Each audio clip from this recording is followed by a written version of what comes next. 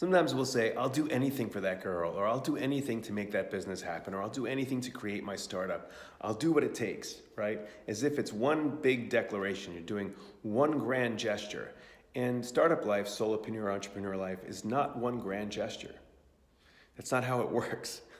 It is a dedication and rededication to what you're doing every day, every minute, every second, to rededicate yourself and make sure you're getting there. That's why so many entrepreneurs talk about other entrepreneurs who are inspirational, right? Like a Tony Robbins or a Gary Vee, because we need to be turned on at all times. We need to consistently rededicate ourselves to our goals and objectives so that we can get there. It's not one grand declaration. It is a constant rededication to the thing you're doing every minute of every second, because my friend, over time you will get there. It's the game of incrementalism, whereby you make progress one step at a time, and then you find yourself at the top of the mountain.